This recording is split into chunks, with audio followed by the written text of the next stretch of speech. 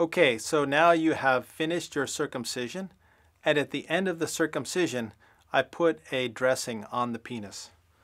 The first level is this yellow gauze called xeroform gauze that we put around the incision so as to protect it and also prevent the gauze from sticking to the wound.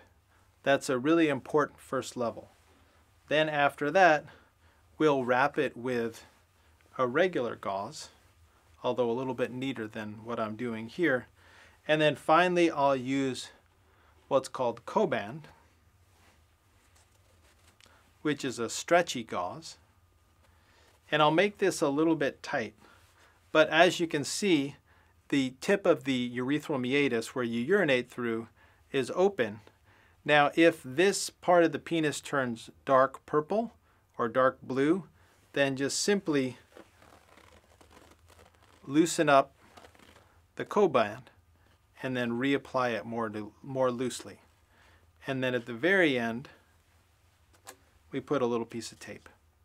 Now, after 2 days, if this dressing doesn't fall off on its own, what you'll do is take off the tape, take off the Coband, take off the white gauze, and then take off the yellow gauze. And then you'll throw that away, and we give you dressing supplies so that you can put a new yellow gauze back on. And then you can put a new white gauze. And then you have some Coband, or you can reuse the Coband that we gave you. And then you can gently rewrap the penis. Now, after that, you should change your dressing every day. At that point, you won't need the xeroform.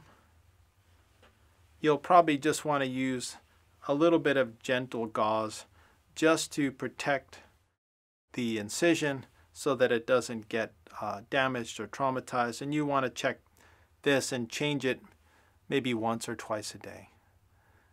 But after that, you should be totally fine. The little sutures, they'll absorb over 1 to 4 weeks, and you'll check in with us on the 2nd week. Thank you.